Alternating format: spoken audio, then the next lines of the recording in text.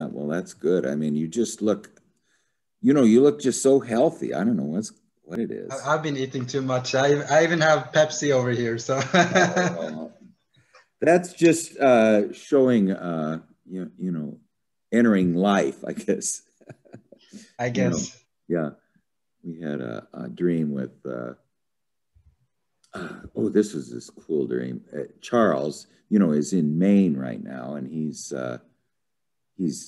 working at a park there, and he had this dream of these children who were trapped on this endless plain that was covered with spiders and snakes, and so finally they can't do anything, they can't move at all, so they faint, and then somebody brings them over, or the life force, he says, the life force, which is the great mother, brings from the devouring mother, the field of the devouring mother.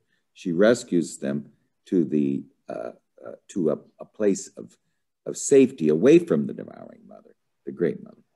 And I asked Charles, what does this mean, do you think? He says, it just means don't be afraid of life, you know. And I said, that really nails it, because it was this, that's, if you ever heard this song by Carmina Burana by Carl Orff, it's sort of a choral thing, but I mean, the whole, at the crescendo, these animas, women are saying, Venni, Venni, Venni, come, come, come, and then it says, hail world so rich in joy, I will always be I will always let's see, hail world so rich in joy, I will always be your servant through love of you. So it's just this beautiful aspect of coming into life. But I mean, I think, Kevin, you seem like you really are. I mean, you're a different person than. Oh yeah, yeah, yeah. I mean, like I said, I've been studying Japanese, and like for a few months now, I think 7 months, I haven't really gone into dream interpretation. But this last week, it has gone back to that, which yeah, but I'm always afraid to start again because I don't want to lose the No, I Japanese, like, don't think so I'm think trying to, yeah, I agree yeah, with so you. I mean, it's yeah. a time. This one thing is in here. That Freudian psychology is about persona adaptation. And see, Mm, this is what again, Charles, had the same problem, but he's running on all fours, sees this beautiful woman, and then the old great mother asks him, "Are you interested in that girl?" And he says, "Yeah." And then she says, "Well, you need a new suit of clothes. You need mm, new clothes before you can do it. In other words, you need a better persona adaptation to yeah. participate in the outer world." And that's kind of, I think, what you seem to be doing. And you don't want to go back to the level of where you're not building the persona, strengthening Yeah, the persona. So I yeah, mean, I think definitely. I know exactly what's been going on. I mean, it's been, Yeah. but it's it's just absolutely visible in just your face and your Mm, everything you're doing. yeah, How are I you, mean, yeah, yeah, how's the career going? it's going fine. I don't really, how do you say, I don't really build a career, like even at Yeah, work. yeah, Like I had opportunities many times, but I'm just focused on, yeah, I'm focused on a Japanese right now, and yeah. Well, that's yeah, great. it's the anime that drives me right now, and yeah, so I'm a bit afraid of the wise Yeah, old man. He's catching up in my dreams, but I'll see if I can put time for both. yeah. Well, that's great. Japan. Yeah, if you learn Japanese, I mean, that's the place to go. I mean, especially in the Philippines. Hi, Yeah, Jan it's just and Gary. How are you doing? You had just a moon meditation.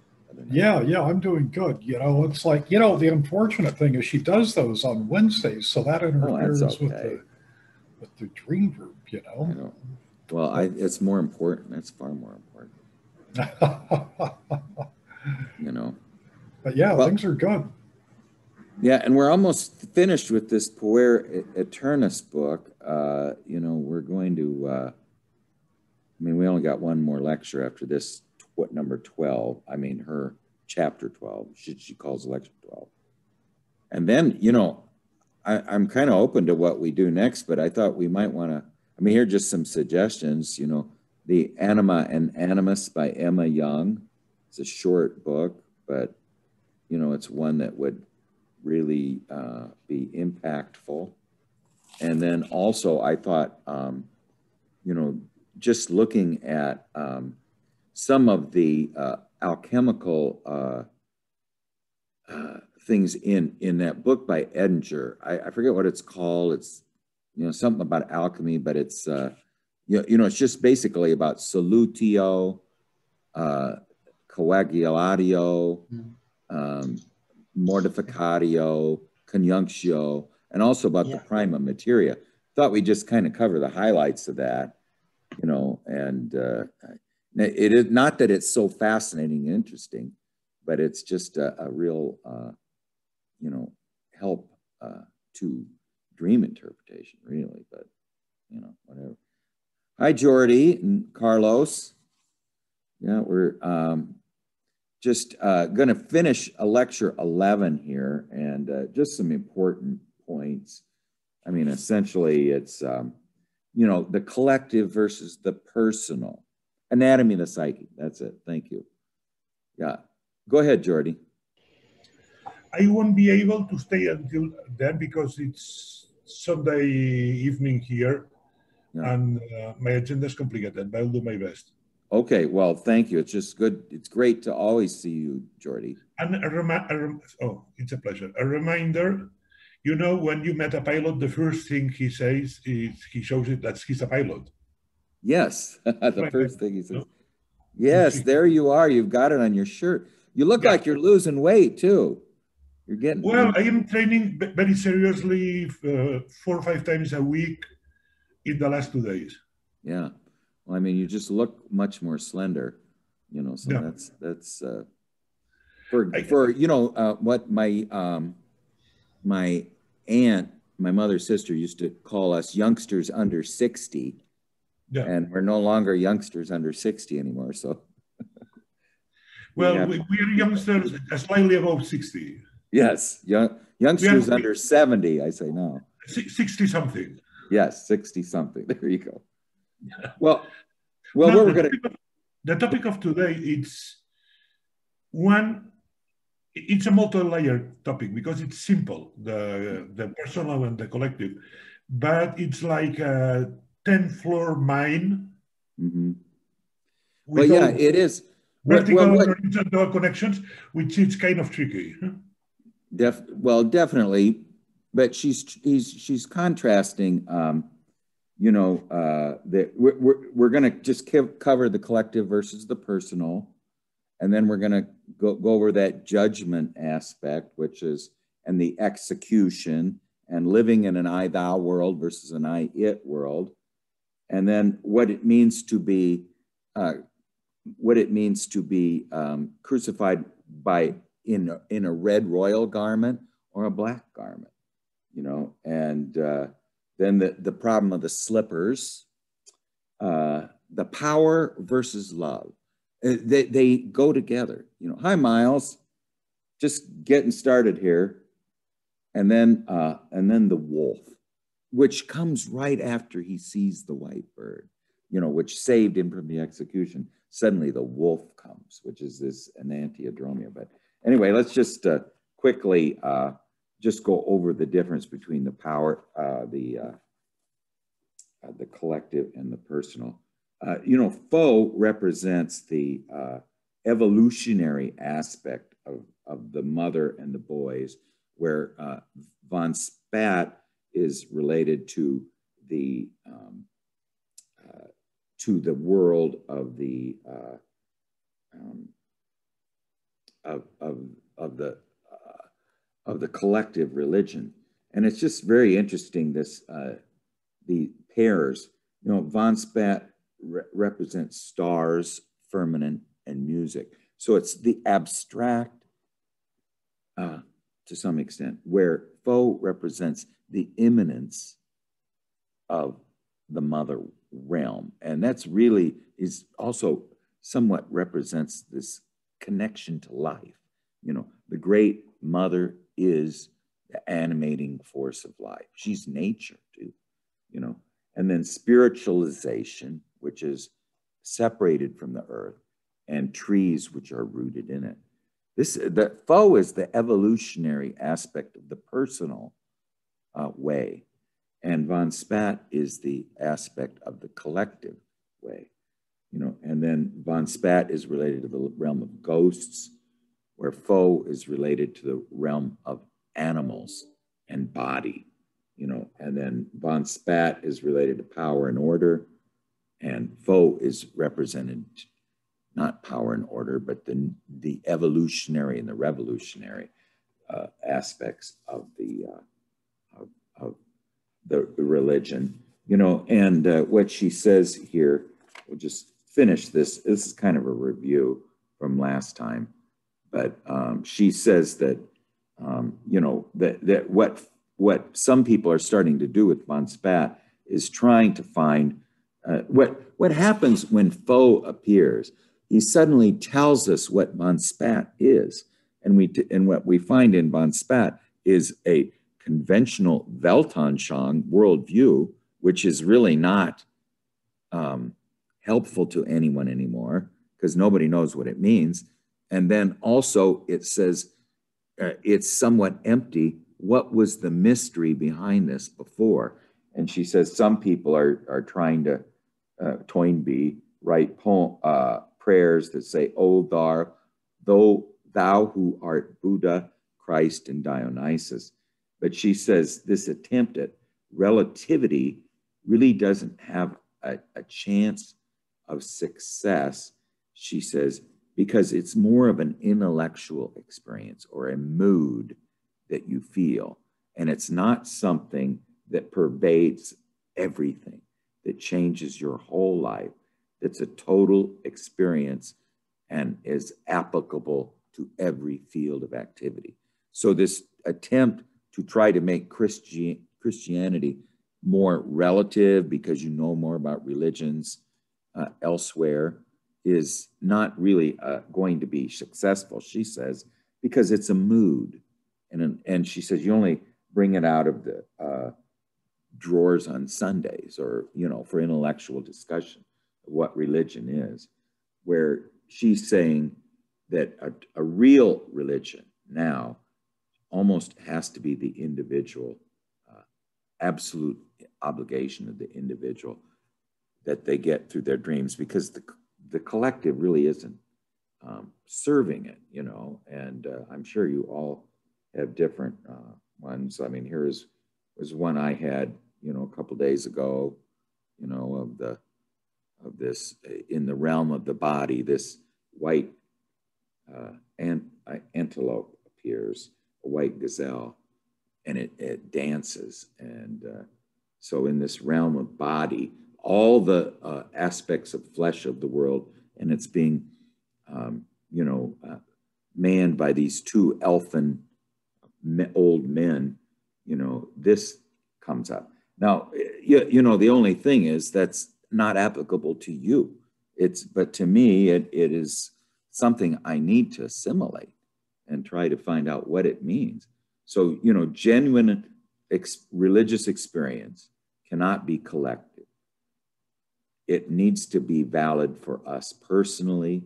And she says this is the crucial point of the whole novel, that Faux represents the new evolutionary religious experience that has come up because of the death of the way that von Spat is so rigid and fixed, you know. And so that is, but the problem is two, that the one thing that's a very good sentiment, you know, but the problem in Bruno Goetz, who really is Melchior, is what's going to come up next in his judgment, you know, that there's no feminine aspect in his world. It's just the Senex world of von Spat and the realm of the Puer of Melchior. And the only feminine presence in it is a poisonous feminine, you know, some kind of either the devouring mother or the addictive witch, you know. And what it should look like is this, you know, that von Spat should be related to the mother anima, to life. You know, the wise old man and life should be one pole. The other pole should be our destiny, our life, and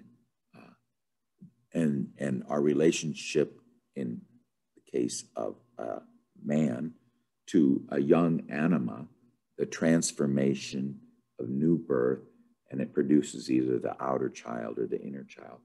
But Melchior and Bruno Goetz sort of end up here.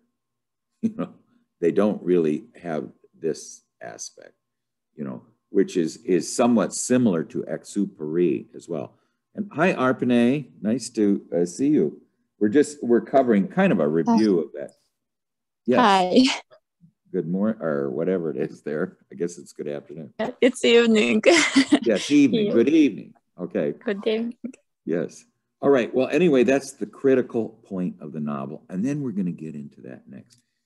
Okay, she has this, or he has this aspect of the critical point of the novel is this doubleness of von Spat that crystallizes because of the appearance of the opposite pole, which is foe, which represents the Puer world, and then von Spat suddenly becomes doubled. He becomes the Senex world, and then that unknown mystery that lies behind it, which we don't know what it is, you know. And so then he has this judgment scene where, you know, he knocks on the door, goes into the realm of von Spat, and then suddenly everybody he knows are lined up on two sides of a courtroom. There's three judges, and they're all dead except him, and they all tell him what was wrong with him. You know, like his wife says, I embroidered took me a year to embroider some slippers for you, and you just tossed them away. And then his Professor Cox says that he only was interested in his work, was never interested in Professor Cox's work. And then Trumpelsteg tells him that he would steal his ideas and not be grateful. And then his old aunt tells him that she would read him her most secret poems, and he would just laugh at, he thought they were dumb, you know. And so that everything she loves died with her because she couldn't share it with him, you know. And so then at the end, you know, he says that they can't judge him. He's this intellectual, cool intellectual person in this realm of feelings and relatedness. All the accusations against him are of his lack of relatedness. And so then they tell him, the judges tell him that you must die, okay? And so the first thing they do is nail a black cloak onto him, nail it on, you know, and then they're about ready to cut his head off, and a white bird flies above, which represents the spiritual realm. He gets up his courage, grabs the sword from the executioner, kills him, escapes, and then that world is just flushed out. The world of his guilt is flushed out by a wave of the unconscious. And then von Spat comes and tells him that you did a very good job of you know, not falling in for this mere guilt, you know. So the question comes up, you know, about the unrelatedness and how the unrelatedness aspect is the missing two parts of that circle. You know, the Eros and the anima are missing. And this cold intellect is saying, you know, it's using this spiritual trick. You know, it's saying, oh, that's just my mere inferiority feelings, and dismisses them, you know, totally dismisses them.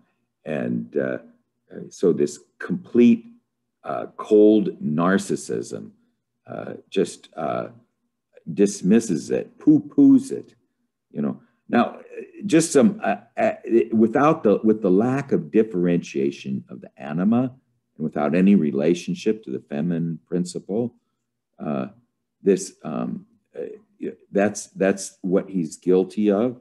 And yet he just dismisses it with this spiritual, false spiritual elation, you know. And so now she's going through how do we escape our guilt? In this case, it's the guilt of unrelatedness. And she says there's two ways to escape it. And one is, well, first of all, before we get to that, what does it mean to be beheaded? You know, he's going to be beheaded. That means that he's going to be de-intellectualized. And so he needed to go through that execution. And that would have then opened up the Eros world to him, the Eros and the anima. Not if it was a physical de-intellectualization, but if it was actual de-intellectualization, that's what's wrong with him. And so so his escape is from his de-intellectualization. So that's not really solving the problem. It's actually just leaving that ellipse with no feminine aspect. And she goes in through that this seems to be somewhat of an execution, that is a crucifixion, really. It's related to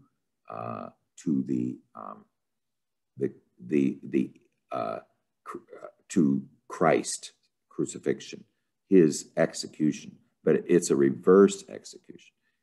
And so she says the intellect calls these feelings of guilt, of unrelatedness, that calls them morbid guilt. And she says morbid guilt does exist.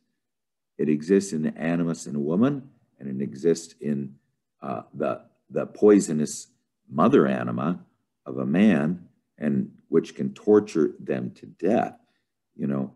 But the mother anima poison is she says, is the inflation of guilt. So she says there's two ways not to become conscious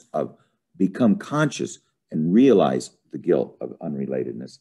And one is this, the elation, spiritual elation, false spiritual elation. You're unrelated. That's your problem. Okay, well, I think I'll just go do go do some ashram and do some meditations. Well, that doesn't address the problem.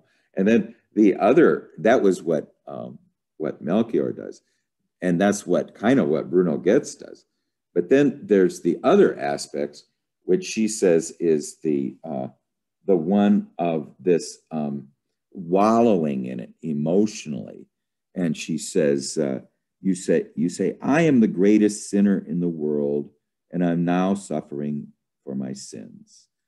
And she says, even Christ, he has a royal red garment. It's the royal garment of sin, you know, and then he wears a crown of thorns, where in the case of where he's not saying I'm the greatest sinner who have ever lived. And she says that's an inflation. And it's also an inflation to you know, here's she says the inflation is, I'm the greatest sinner in the world. I'm the most miserable sinner. Have comfort me, you know. I mean, that's the way you escape the something like this, you know. I don't know if you guys remember this, but it's, you know, Jimmy Swaggart, you know, gets caught with, you know, it was just an idea of he got caught with prostitution. And so this was his method of this emotional wallowing in the guilt, but he's not really addressing the problem of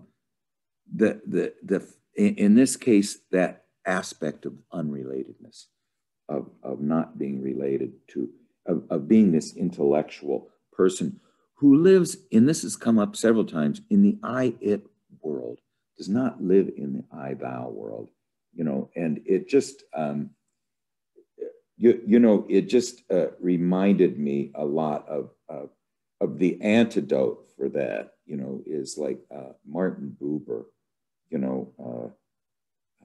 know, he says like this: the world is not comprehensible, but it is embraceable through the embracing of one of its beings, you know.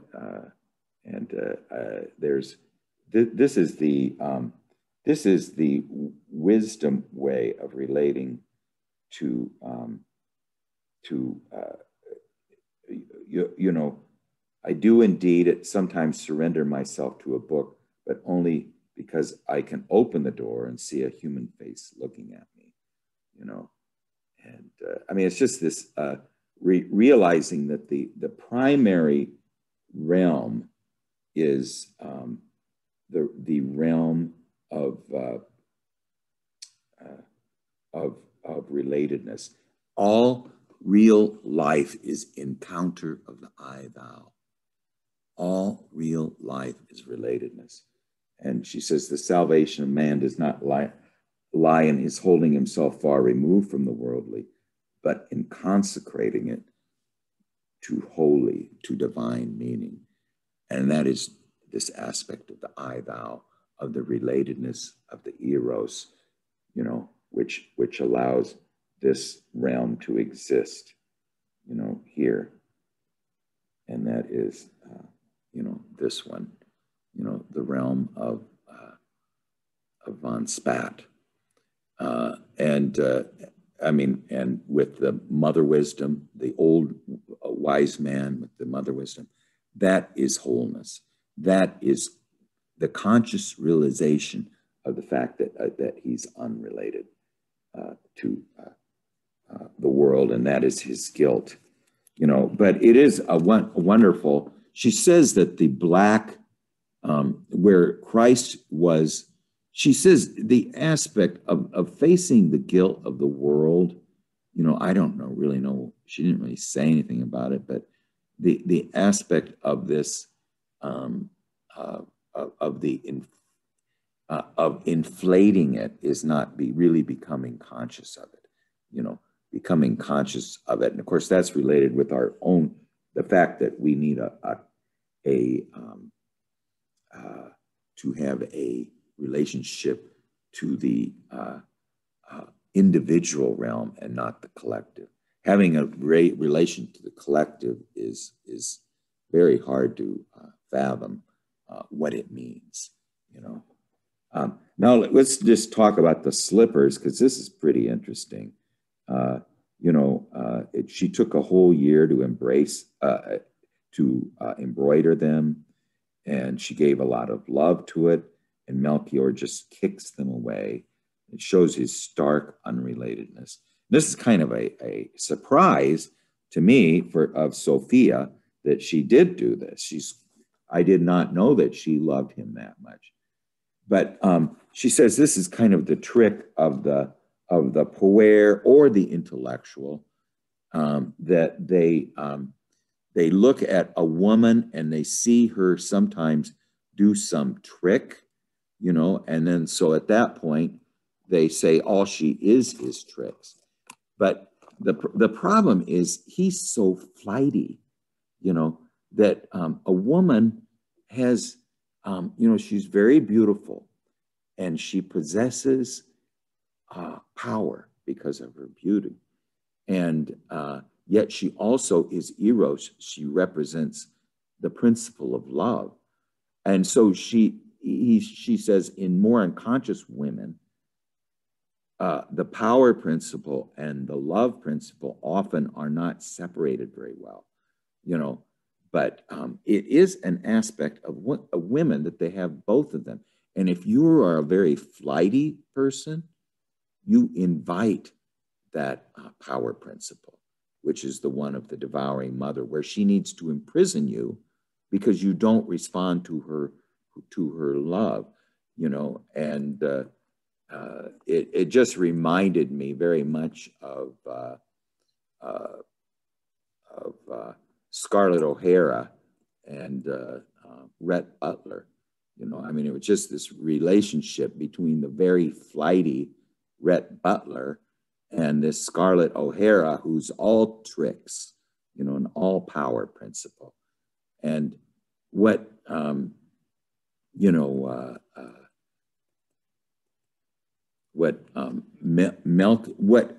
someone who's differentiated the anima and has differentiated Eros is going to recognize that, and yet is not going to make a big deal about it.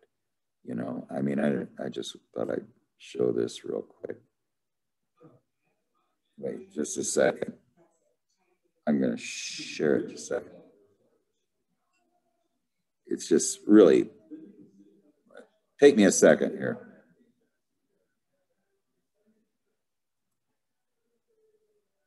Okay. Wait.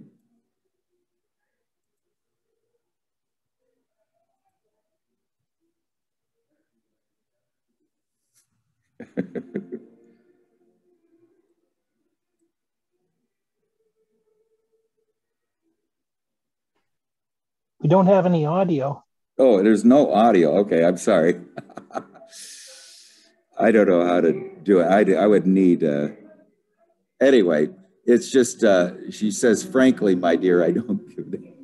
I can't do it. I'd need. If you go under share screen, yeah, there's a box on the bottom that says share computer sound. Oh, yeah. Okay. All right. Yeah. Let me try it one more. You'll have it. It's worth seeing. It's just so beautiful. And really, it does absolutely represent this aspect of the flightiness of the puer, who Rhett Butler is a puer. Let me see here, you know, and let me see if I can get that. Now, wait, I think I have to, where does it show the sound aspect here? All right, I think I have to go here. Okay, share sound. All right, let's see. All right, let's see, multiple just advanced sharing options. All right, well, I don't know. Maybe you can show it. I can put the link in the chat, because I can't do it. But it just is this is really shows the aspect of Rhett Butler is this puer aspect. Maybe if you can do it, Gary. I just put the link in the. Yeah, let's see. But and Scarlett O'Hara is this one who's very beautiful, and yet the beautiful woman has power, you know, and yet how does she relate to this flighty aspect of the male who does not return her love? You know, her only alternative is to use the power principle to imprison him. And so in the case of Melchior, he invites this from women. He invites the devouring mother archetype to appear in every woman he meets, because he has not differentiated the anima enough to be able to distinguish between the two, you know. But anyway, it's just a wonderful image for us to remember, is that to have that there is this aspect to love, and it's not the women. She says the women can't help themselves. They're automatically need to do that. But then the Puer says, oh, you're just all tricks, you know, and so I'm not, so they throw the love aspect out. But now, what if Rhett Butler had said, oh, Scarlett, I know you're all full of tricks, but I'm going to overlook that. I'm going to ignore that aspect of you. And then that shows that he recognizes that, and then he can differentiate her, you know. And so this is why Melchior, and I'm assuming also, you know, Bruno Goetz could not relate to the feminine very well, you know, because of that. It's no excuse to reject the whole thing, you know, but that's the meaning of the slippers, you know, aspect. Well, anyway, we're going to go on to the next part, unless, Gary, you can get that thing going. Rhett did not, did for a while, but then he lost sight. Yeah, that's correct. Yeah, he got tired of her power play. And if you remember, what she eventually does is she devotes herself to Terra, to the land, to home, you know, and maybe that was her, the way she redeemed herself. But then we're going to come up right after all these aspects. Okay, I think Gary's got it here. Red, you go. Where shall I go? What shall I do? Frankly, my dear, I don't give a damn.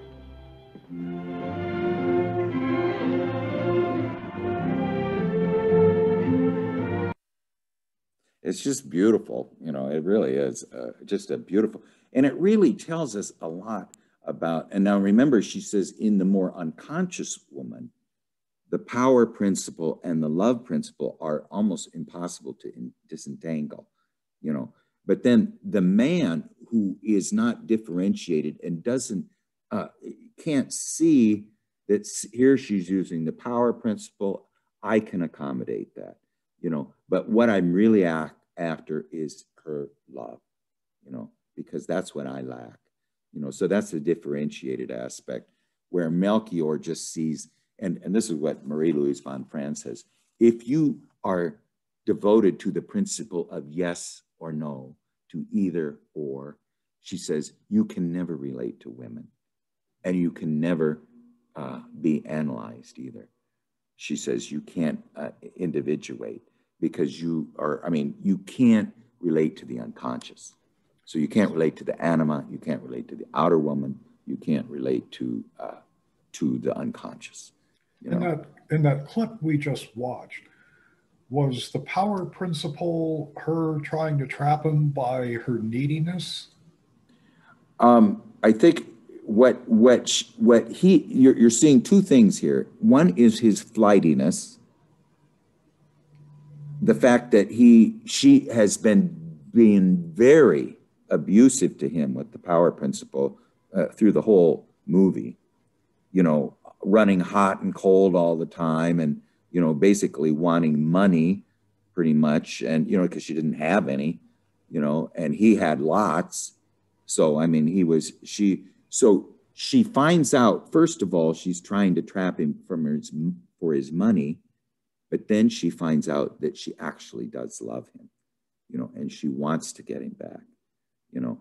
But Rhett is more after just her beauty, but isn't really too concerned with her essence, her soul, you know. So it's where he's captivated by her beauty, she's captivated by his wealth, and then he's also very flighty. He goes everywhere. You know, he comes in and out, you know, and never settles down. And didn't they have a daughter and then she died? She was killed on the horse. And that was sort of you know, not a good thing, you know. That was, I think, also an aspect of that their daughter died in a horse. Yeah, Bonnie. Yeah, it just chokes me up to hear me. But anyway, that's true, Bon. I'm a little, you know, I'm always a softie.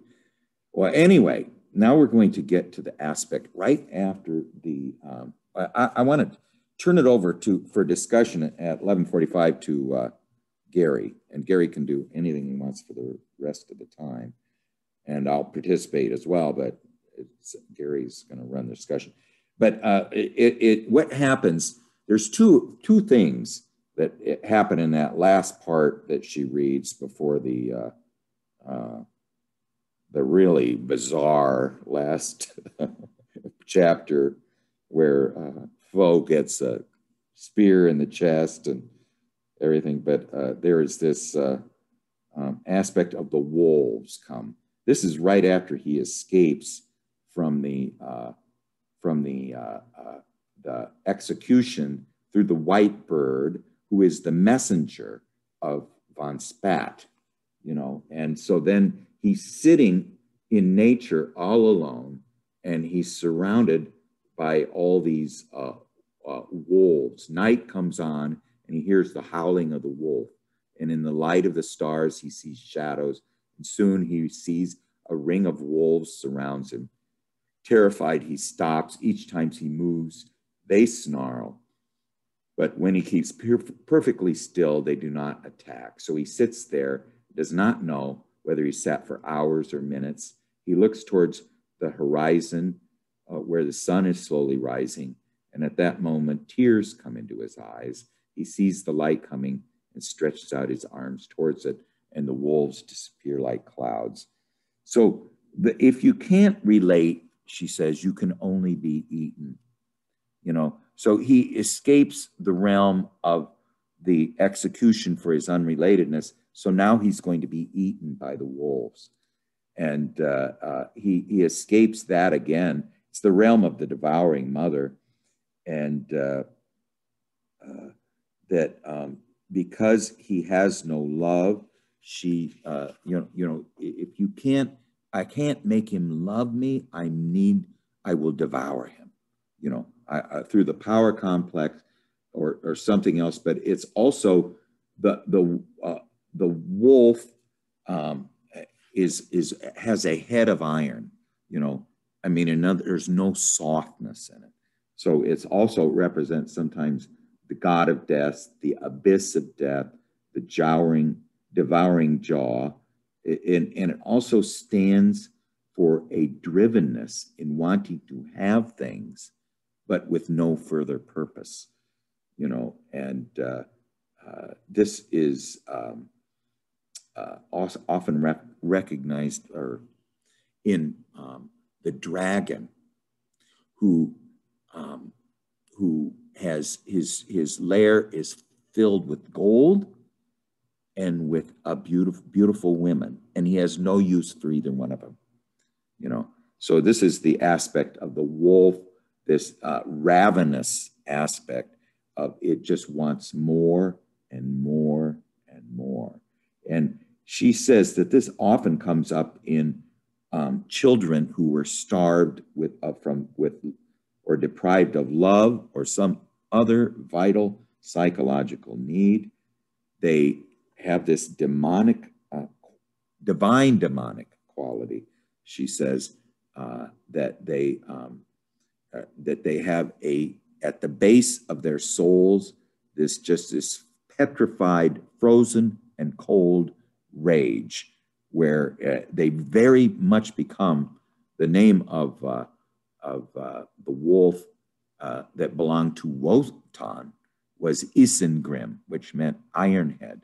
And they really do have an iron head, you know. They just, you know, they have no, at their very base, they can just write anybody off.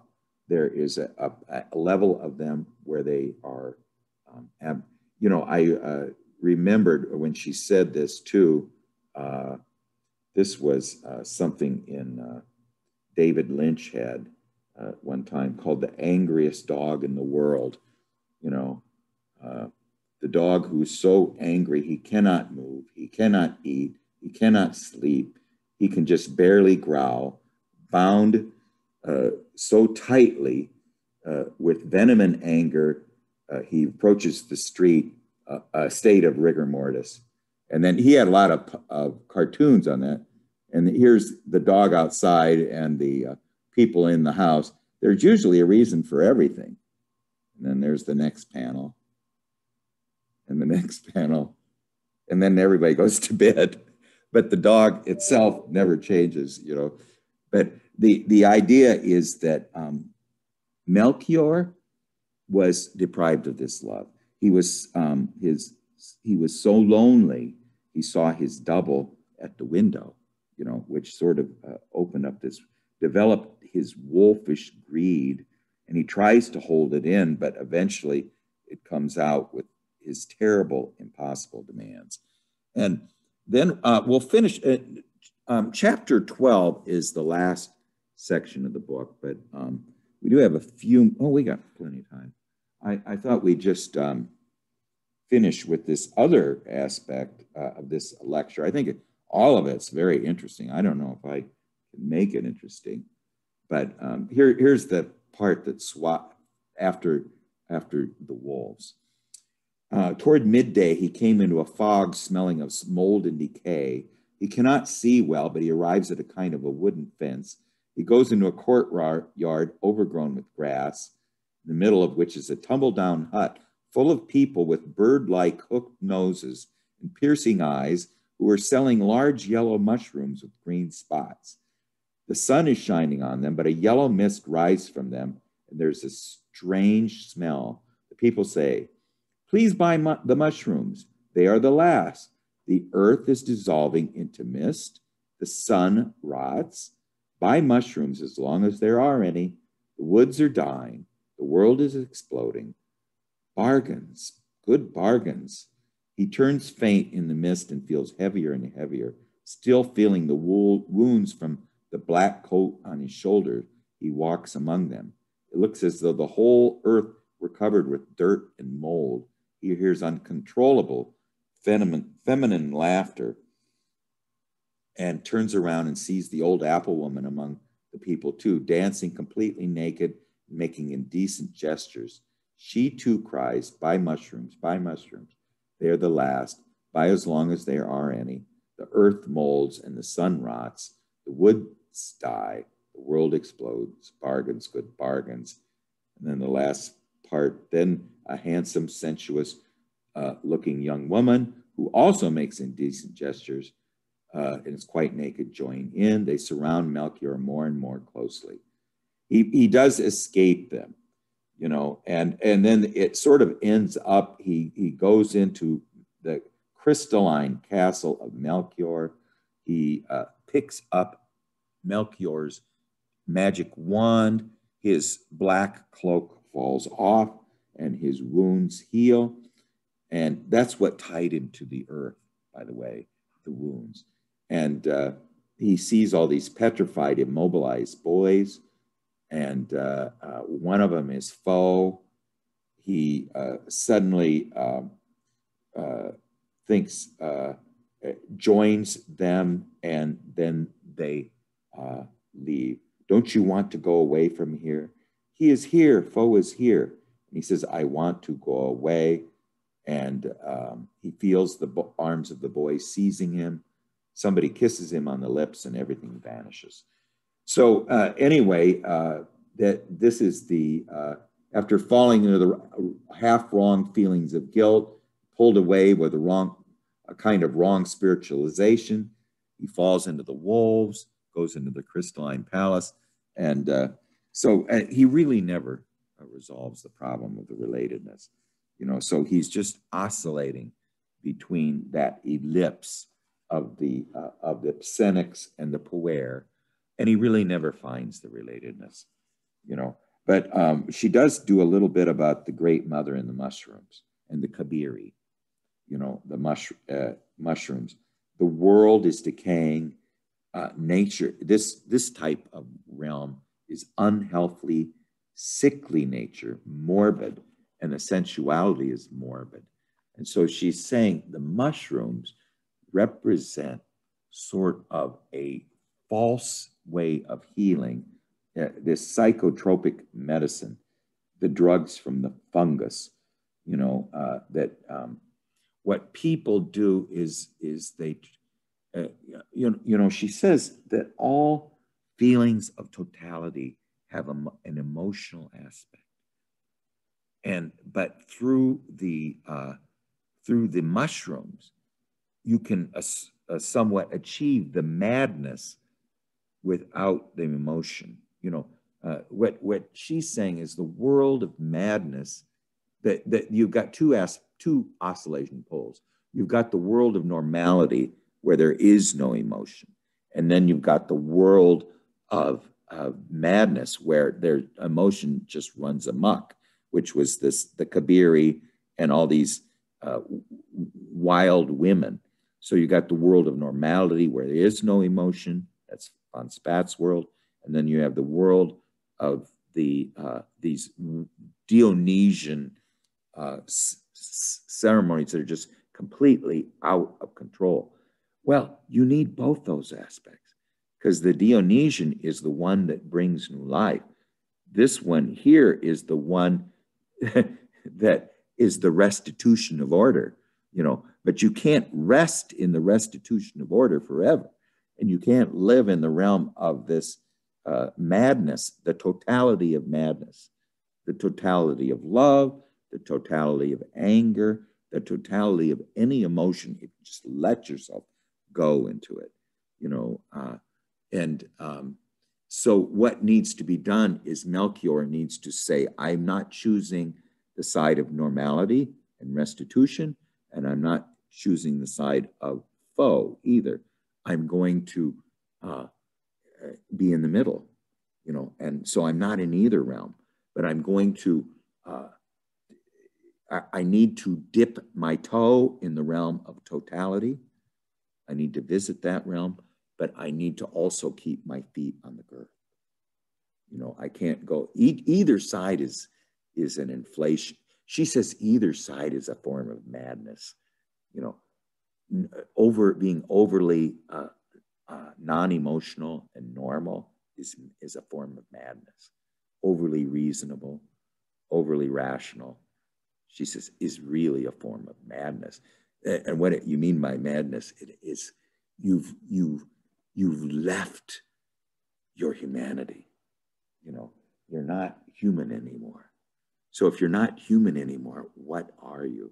And this is, I always, if you ever want to know, somewhat is the,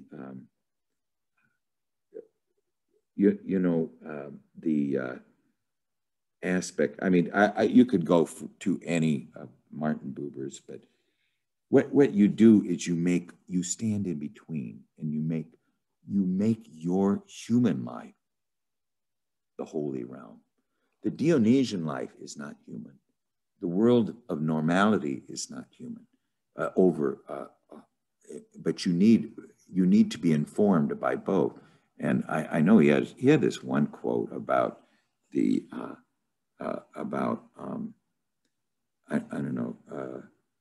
the human being. The I thou. When I confront a human being as my thou and speak the basic I thou to him, then he is no longer a thing among things. Nor does he consist of things. He's no longer he or she, a dot in the world of grid and space and time, nor a condition to be experienced and described, a loose bundle of name qualities, neighborless and seamless. He is thou and fills the firmament. Now he's talking also about our human life, not as if there were nothing but everything else lives in his life. So what is the real solution to Melchior? It's not foe and it's not von Spat. The relationship, the saving thing is being human, and having both qualities, the one of this of the madness of totality and emotion, not being emotionless, but also the one of order and form and restitution. And then and also, of course, his being de-intellectualized. It needs to be de-intellectualized because that is is that that's what makes him so elliptical and not round. Well, anyway, I think that covers chapter 11. She doesn't say anything about the wand part, and then about the crystalline palace and all that. But it sort of just, we're just told that, you know, he goes to the crystalline palace. Once he has taken the wand, that black cloak, which is not red cloak, it's the opposite of inflation. It's black, it's his black character, which is nailed to him. After that is removed, suddenly he doesn't, she's saying that, this is one interesting, that, you know, when we visit the unconscious and we get these wonderful visions, you know, that we also, let's say we're moving closer and closer to individuation towards wholeness. And we start to have these absolutely fabulous visions. She says sometimes we identify with them, and that's inflation. So when we dream about thorns or wounds, or actually have wounds, that is to make us not inflated, to realize that this body we have is not this divine realm. It is mortal, you know, and that we are the mortal tabernacle of those images, you know. But anyway, I think that this chapter gives a real sort of almost a little bit of it's very, gives us the overview of it. I'm anxious to hear if Jan has any comments about it. I mean, the aspect of of where Melchior cannot be between, not choose on either side. He needs to be human in the middle. And then also the fact that he needs to accept the woman and her power principle and not judge her, you know, to accept her tricks and that realm. But anyway, Gary, why don't I turn it over to you, and you can just lead a discussion, but try to include everybody if you can, and I'll participate. But I'm going to mute. Such an amazing book. Really liked your presentation of this. But, you know, I think was the author of this, I mean, were they Jungian, or were they just like, was this just out of their unconscious? Were they just like, you know, pulling things? Well, it's very interesting. And I think it's very related to the realm of, we have no idea what it takes to be a great writer, you know. I mean, to me, a great writer is not writing any of this stuff. It just pours forth from him.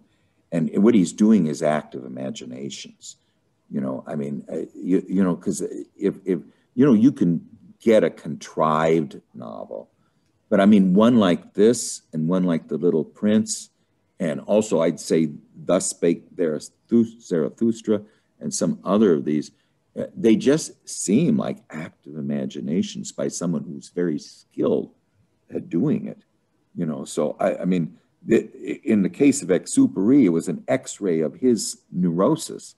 I think this one is an X-ray of Bruno Goetz's neurosis.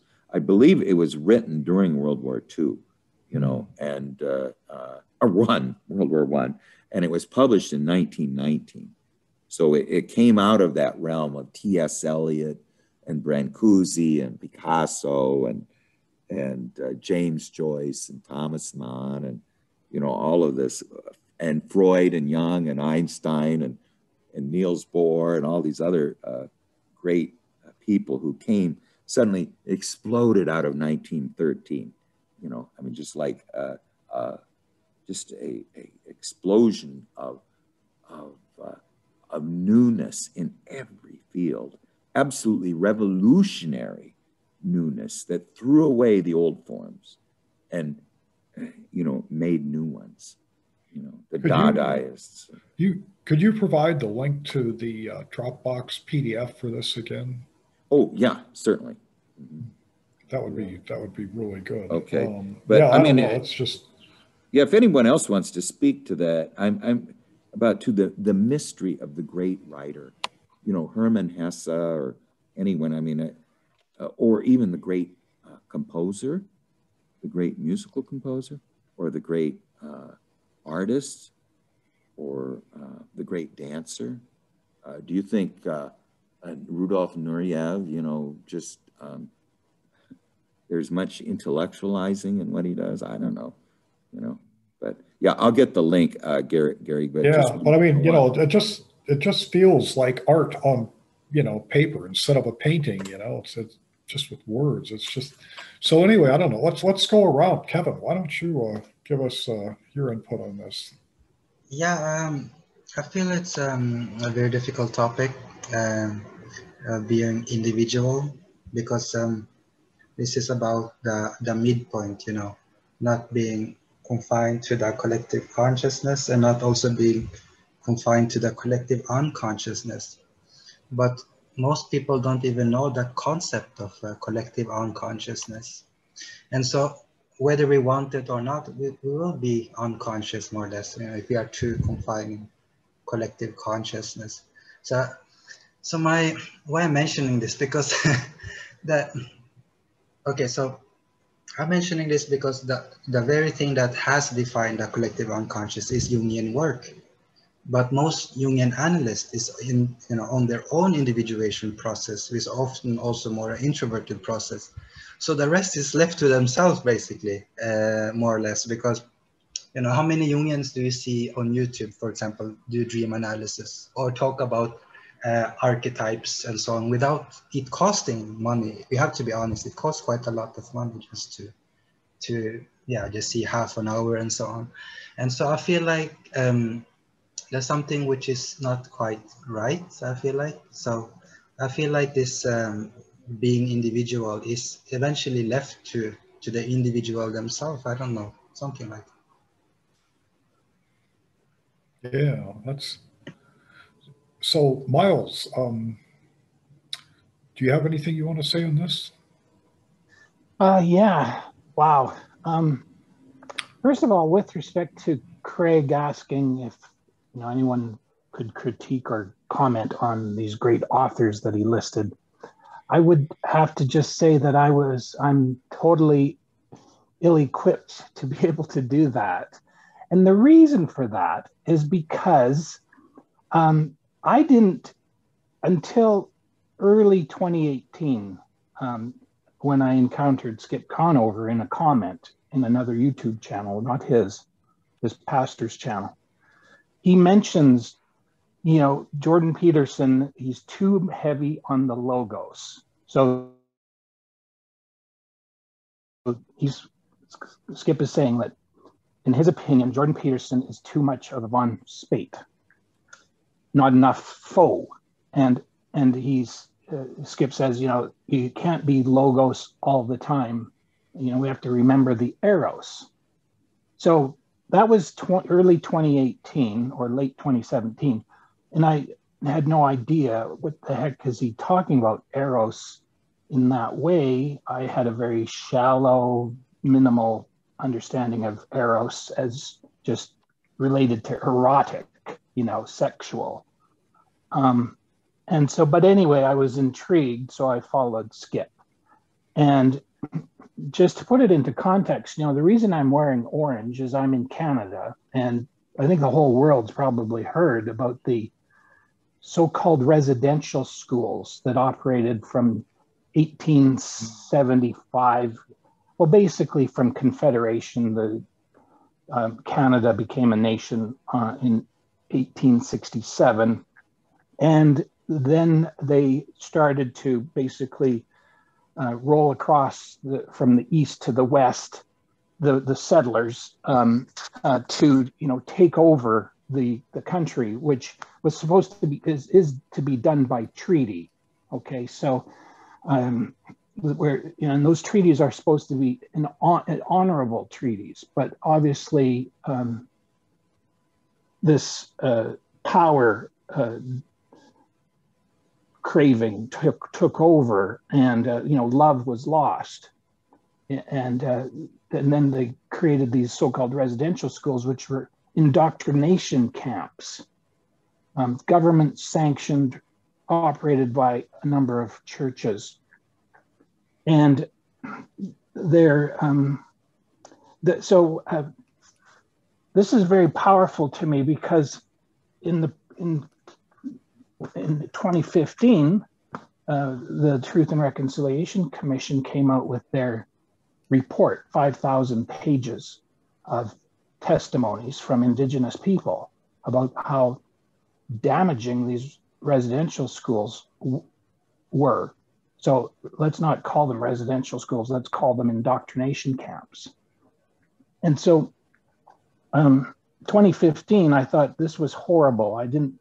Many Canadians would say we were never taught any of this. We didn't, it's kind of like being, in any other country where there's been a Holocaust done, and, some people would say we weren't aware of it. Well, now we're aware of it, and we have to attend to it. So there's calls to action. And why is this conversation so important to me is because I chose back in 2015 or thereabouts to take on call to action 49, which is, I'll read it to you. We call upon all religious denominations and faith groups who have not already done so to repudiate concepts used to justify European sovereignty over Indigenous lands and peoples, such as the doctrine of discovery. So what Jung, and thank you to Craig and others by sharing this, are continually to reveal to me is why, what these concepts are that have been used to abuse power, take over lands in a dishonorable way, not working in parallel with others. And this concept of parallelism is a new one to me, but I think it relates to what Craig said earlier, and that is that we all seem to have some issues with respect to, many of us have issues or an ill feeling about religion. And I think, Craig, you said that what Jung is saying is that ultimately we're all our own religion in a way. We all have a unique perspective, a unique window on God. And that's, we need to undertake the individuation journey. And so live in parallel as individuals like we are here, and then actually read the Bible with the lens of this wholeness. So let me conclude. Yesterday, a scientist who works with the heart was on Skip's channel, and Elizabeth Taylor, PhD. She's a specialist in the actual functioning of the heart, but she became a Jungian, and she talks about the Holy Spirit as feminine, and indeed, if you go into ancient religion, ancient scriptures in the ancient languages of like Aramaic, the pronoun for the Holy Spirit is feminine. But if you go to BibleGateway.com, and I've done this, not a rigorous formal, research into it, but you could verify if I'm wrong, but BibleGateway.com has, I think, about 30 translations of the Bible. There's only a couple that at best present the Holy Spirit as neutral. I'm not even sure if there might be one that presents the Holy Spirit as feminine. So I'll conclude by saying you know, at some point in the past 2,000 years, the power, the von Spates, sort of took over the Bible, I would present or hypothesize. And consequently, you know, it would explain why there's been such a patriarchal creation in many of today's modern versions of Christianity. So I'll just conclude by saying, you know, so much of this is very helpful to me in what I'm working. Sorry. It sounds like it was sort of the collective shadow that sort of started you on this path, just so that you could see things and, you know, do the discernment yourself. How about you, Arpine? Would you like to make a comment? Yes, it was very interesting for me, the presentation as always, and I learned a lot of things. It was interesting to know about the power and love in unconscious and the totality and normality aspects and many other things. I mean, normality and madness. And thank you very much. Thank you. Jordy, would you like to comment? Is Jordy still with us? I don't know. He might have gone away. Oh, he's in the waiting room. I think he just came in. Oh, okay. How about you, Tim? Well, I'm sorry. Oh, there's Jordy. Go ahead, Jordy.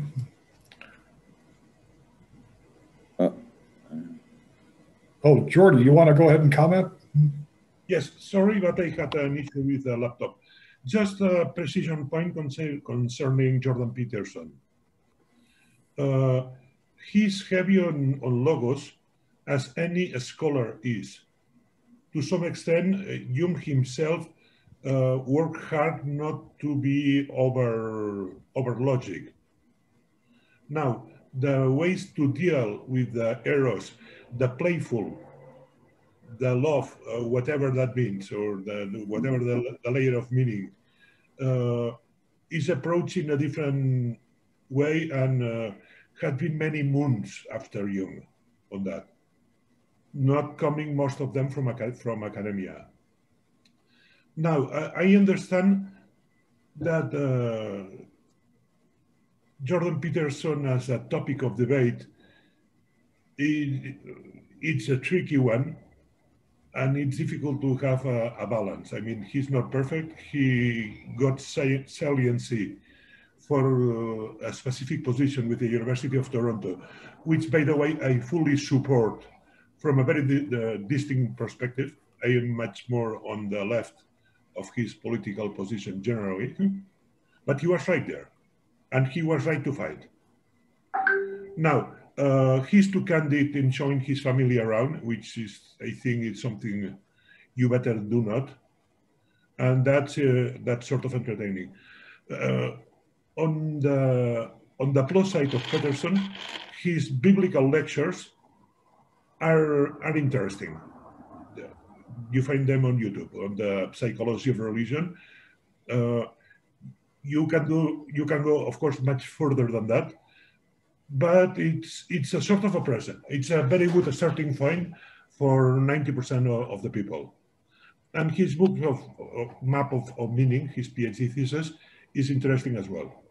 Now, it's remarkable that someone whose background is basically on experimental psychology went as far as trying to understand Jung. And the world would be better if there were many more people interested in Jung coming from other fields. I am not a member of the Peterson fan club, but again, trying to be somewhat balanced. Otherwise, I mean, Peterson can be accused of misogenesis, Jan, but all of the males here, for similar reasons, can be accused of horrible things. I mean, being a how do you say in English? Misogenesis? misogynistic or misogynist. It's a very specific way of being an asshole, to make the story short. And of that, Your Highness, I declare myself guilty. Could I just interject something else I wanted to say, and that is that what I think we need to wake up to is that corporations, the massive corporations, multinational corporations, even, I'm using Google and Gmail and all these things. These corporations are all logos, pretty much.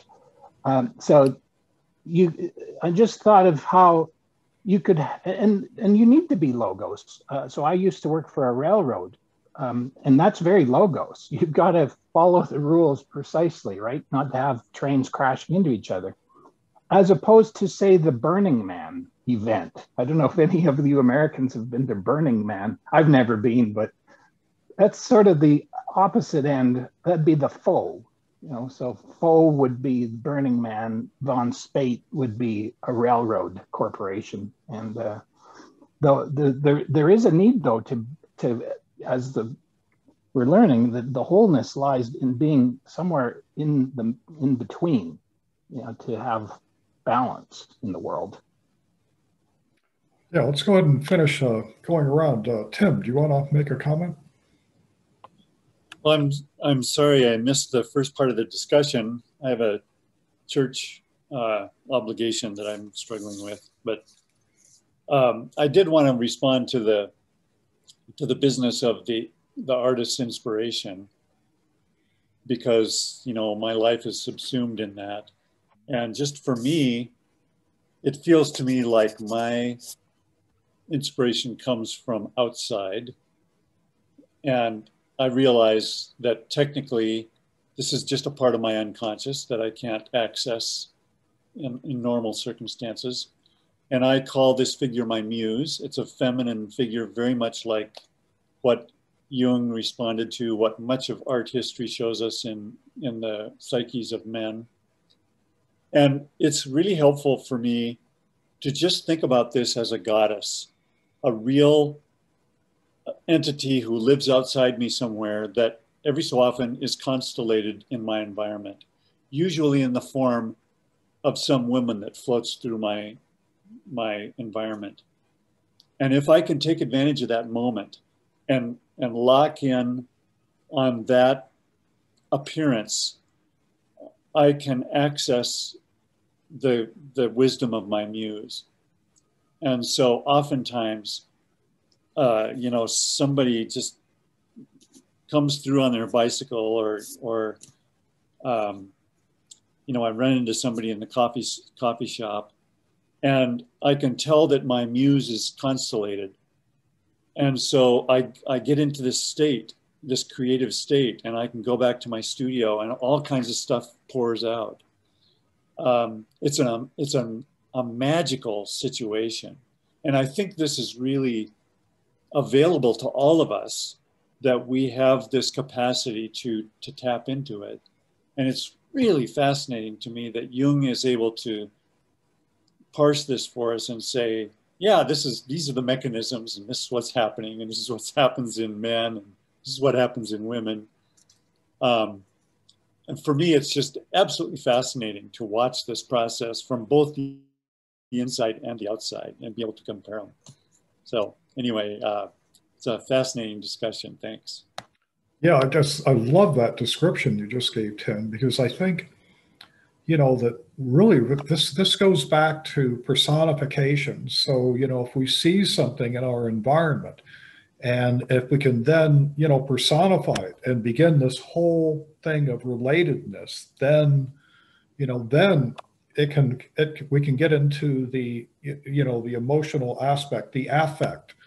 And then, with that affect, it's like, it's like we're doing an active imagination. And with that active imagination, we can pull in things that we wouldn't have access to otherwise. I mean, that's that's the process that I kind of feel happens. And, you know, I know for me, the journey has really, you know, been one of trying to find more relatedness, you know, I think, you know, kind of like more soulfulness, more connection to the earth. And I think, you know, this whole story and the discussion we had today just really reminded me of it. Carlos, would you like to make a comment?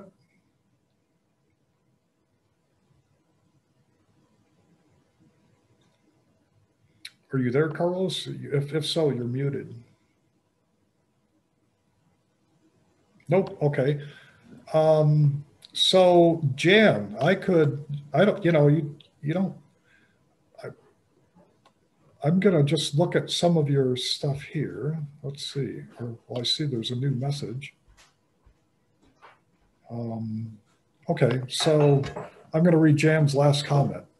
I listened to Peterson for a while, but he was really just mirroring Joseph Campbell's ideas as if they were his own. Then he sort of got drunk on his own ego, I feel. Add to that his desire for followers and adherents and his conservative bent. Okay, we do not have a Peterson fan here, folks.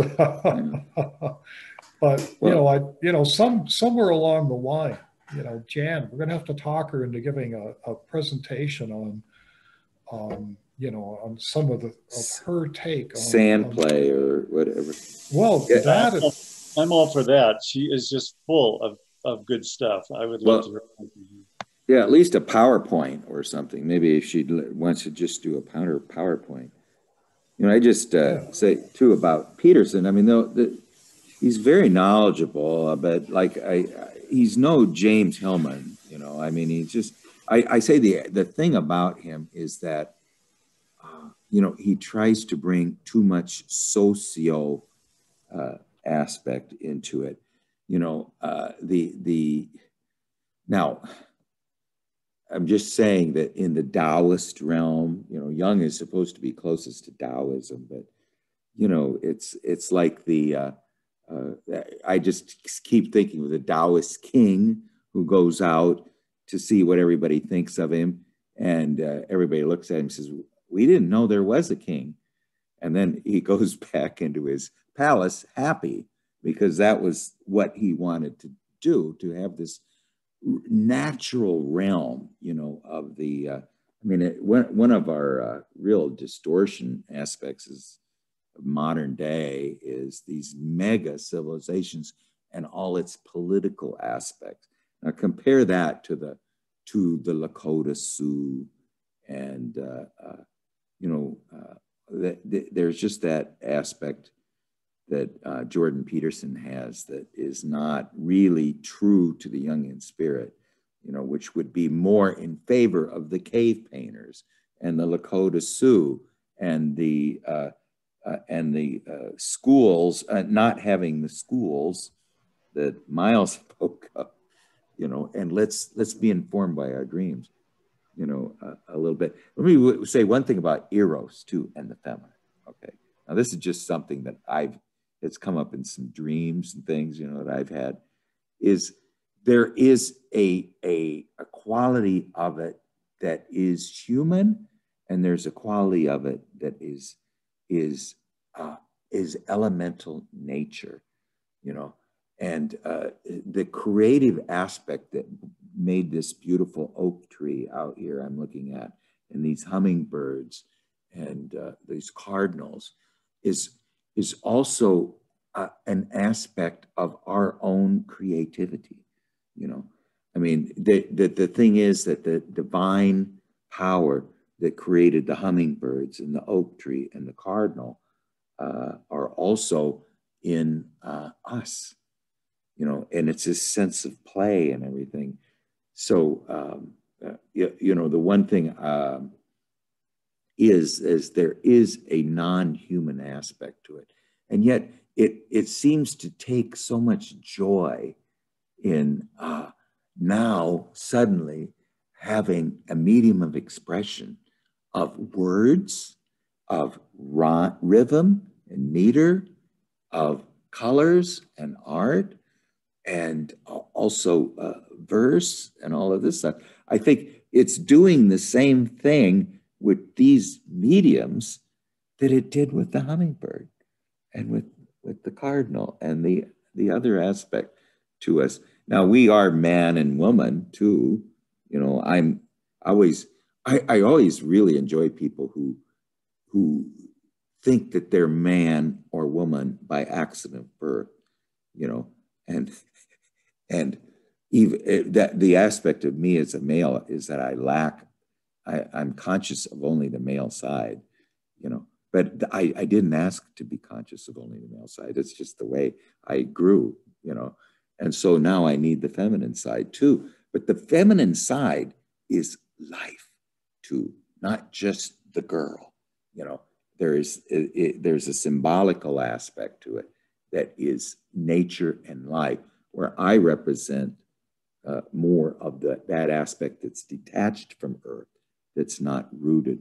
Remember that diagram that she had that is really very illustrative of Logos and Eros.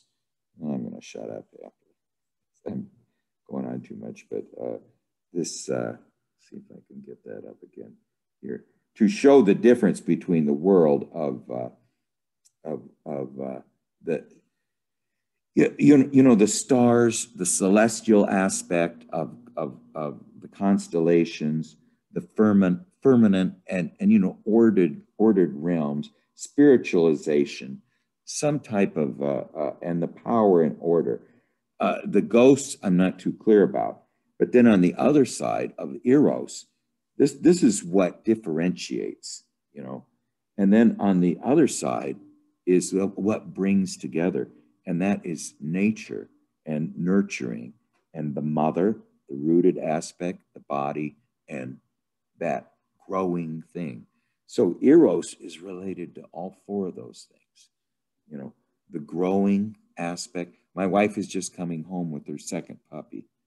You know, and she's just an earth mother. She's interested in the bodies and animals, the wisdom of the body. This is something that I greatly lack. The rootedness of the trees and the earth, where I'm detached from the earth.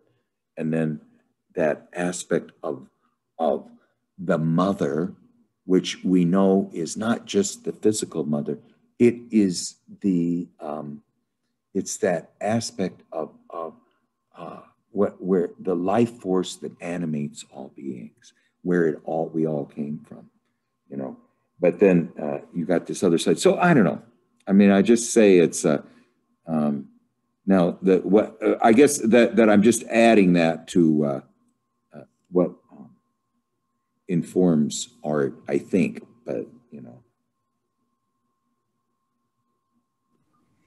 You know, for where we go to from here, Craig, maybe we could get some input from people on this too. But you know, the last two, you know, books that we've done, I've really liked because it's almost like storytelling around the campfire. It feels very much, it has a mythological aspect, and you know, so it makes it really easy to identify with the characters and see, you know, some of the things that they're going through and see it in our own lives. So their case histories somewhat. Yeah. That's what I really liked about The Living Symbol with Gerhard Adler. It was, first of all, he's an unsung hero. Nobody knows more about Jungian psychology than Gerhard Adler. You know? And yet through The Living Symbol, he gives us all this case history, which is just absolutely phenomenal. You know, dreams, visions, and everything else. But yeah, I mean, the idea, I think the only thing is Anima and Animus is just a very short book, you know, but anyway, why doesn't everybody put in some suggestions for books? You know, if we do them a lot, if we do them very, very well, they do take some time. You know, I tend not to just want to read 50 pages and then just have a non-generic conversation about it and then put the next 50 pages in. You know, I mean, you don't get anywhere that way, but. Yeah, but anyway, I'm until we open can to any. develop, until we can develop kind of a feeling, you know, it's all, you know, if it's just in the intellect, it's just sort of in and out. So, Yeah, you know, I agree with what you're saying. And I think that's what you do so well, is that you really do, you know, you're able to pull in so much additional material. Well, you know, Gerhard Adler and Living Symbol, and then Visions by Jung. And then here's another one, the Alchemy, which is the dreams of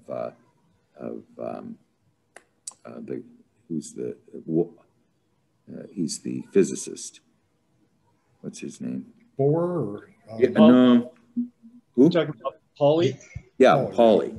And those are fabulous dreams. And then another volume just came out of that, which I've got on PDF too. It was a seminar just on Pauly's dreams. You know, rather in Alchemy, it's just Jung talking about him. In this one, it's a seminar on Pauly's dreams, which might be fun. He had the greatest dreams ever, you know, and it just came out this year, I think, or last part of last year, you know. So, you know, maybe I can send some PDFs of some suggestions, and we just kind of vote on it. You know, that's a good idea. I like that. Yeah, I'll put in just a few books, and then let's just vote on it, and we'll go with that. That's good. Thank you, Tim, and you know, and plus give me some, or give any suggestions, because I get PDFs of anything, but I'd say Visions and Living Symbol would keep us going for like 5 years, but the book on Pauly might just take us a few months to do, you know, and it's a lot of dream. You'll see Jung in that book, you know, what Carrie Baines says, he speaks with fire. You know, there's this aspect when he's doing seminars that he acts like, I'm not being recorded here, so I can say anything I want, you know. But anyway. I'd just like to add something with respect to today's discussion and how I'm working on these concepts that are keeping us stunted. You know, the indoctrination concepts that many of us have been under. And I wrote down, or I'd rather say we wrote down, because when these are not mine, they're generated while I'm listening to the conversation and to Craig. So I really don't like using I, but so anyway, I won't read those, but I have a number of them. What I want to point out is I've added a video. Craig, you brought up the importance of listening to people like the Lakota, and what is the name of the tribe in Labrador that you've often brought up? The Naskapi people. Oh, that book is just so good. I mean, there are people who their whole religion is just what dream somebody had last week. You know, I mean, and you know, then they spend all this time drawing pictures, acting it out. You know, and you know, and then the shaman and everybody's trying to. I mean, it's a religion of dreams. And you know, when I mentioned how today's mega corporations, transnational corporations, are all von Spate, all logos all the time. To compare that to the way the indigenous people will approach a project and compare and contrast. For example, it's very common that when they're going to undertake a project that they will begin with smudge, burning of sweetgrass. They'll begin with song and story and ceremony, you know, and soften and quiet the ego. See, the problem with those corporations and those people who through good intentions wanted the Indian children to assimilate into what they thought was the highest form of civilization, which was, you know, Canadian, European civilization, going to schools and stuff, is who is their God? It's ego. You know, I mean, we're in the dying age of Pisces, where now the God of our age is ego consciousness. There is no other higher form of add that in the comments, I posted a link to a very recent Indigenous Elders Campfire chat, and it features Reg and Rose Crowshoe. Mm-hmm. And I'm part of this Indigenous Gathering Place Society. I volunteer, and so I was part of smoking their thunder pipe for truth, and to be a volunteer, to be, incorporated as a volunteer, and then there's also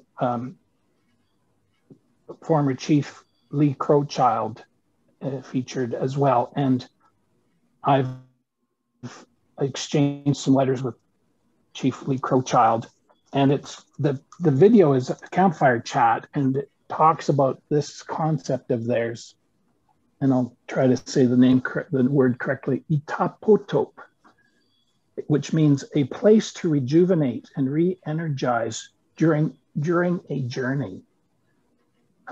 So this, I would suggest that, what we are realizing is that, sure, Jung came up with, he's put it down in paper, but there are people that have, this is just actually common to us, within us, right? This individuation. It's subtitled "Together in a Good Way: A Journey of Transformation and Renewal, Indigenous Strategy."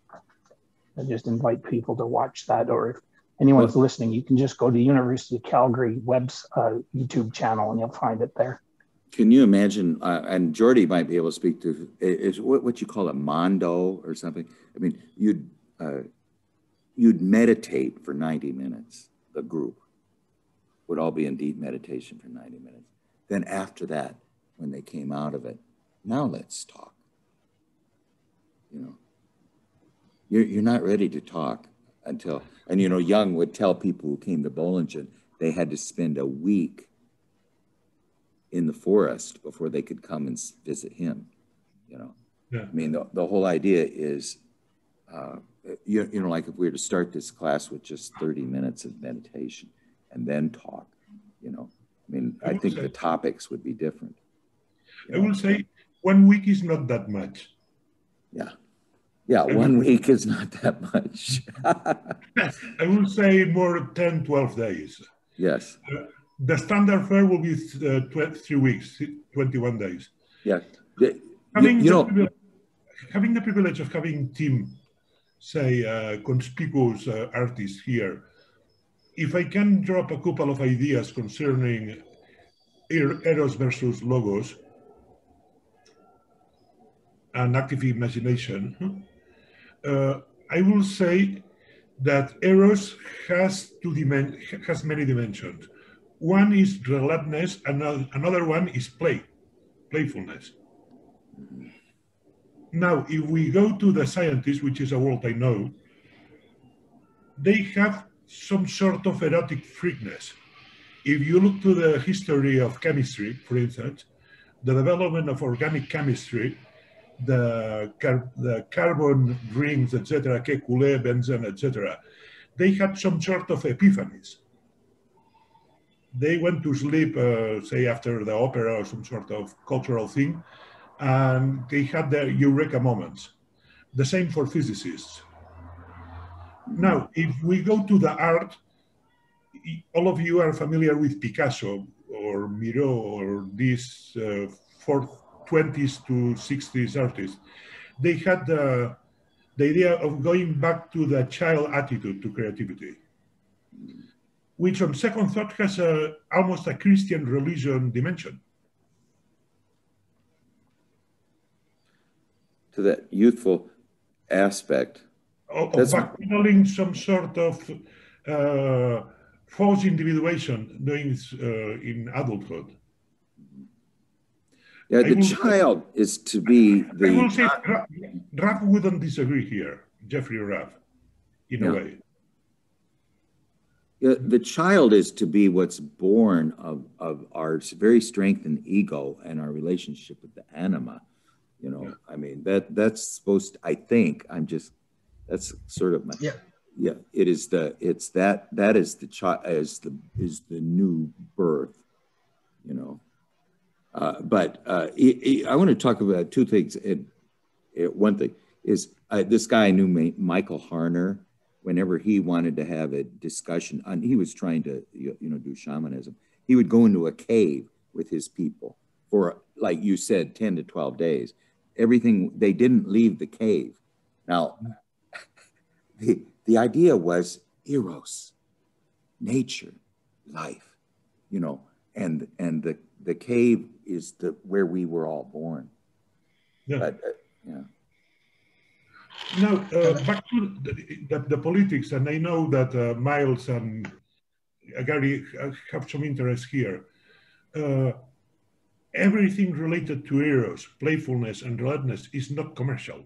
It's bad for business. The best that, say, the corporate West can do is to invent Las Vegas or Netflix or things like that, trying to grab a dollar out of that and keep us being passive. That is a regressive force, because, I mean, if you are, one practice I recommend is dancing, for instance. At the beginning of the talk, when you put the first schema on power, let's say, well, concerning Eros and power, you have tango. Kevin, go ahead, Kevin. Yeah, I just wanted to make a quick comment, because I also observed something what Jordi says, like, because when I see at stadium, like sports, I feel like they unite opposites. Like there is a battle going on, but by the end of the game, whether, you know, the country are really a sort of a war with each other, there is, after the game, there is a release of tension. And you can see they hug. They will never hug in real life, but because they have had this release of tension in the playing field. So I always had that thought, if we didn't have sports, how much more war would we have, even Olympics? It is that tension after the game is just unbelievable. And the tension, not after, but the one that's going to the last second or whatever it is. Well, does anyone else want to have the last word? Or Gary, how about you?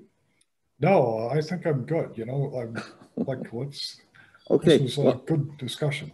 Yeah, I think either last time we'll try to finish chapter 12, but why don't we try to keep with people who are close to Jung? So that would be Hillman, Edinger, people like that, you know, von Franz, Adler, Barbara Hanna, anybody that was sort of close to Jung, you know, and I'll put a bunch of examples or suggestions, and you guys give some more, but go ahead, Jordi. Following the chat, doing a couple of monographic sessions on animus anima. Yeah. Well, yes, I would say anima, that and women, it may be interesting and educational for all of us. It's a very short book too. I mean, we could probably do it in 2 to 3 to 4 sessions.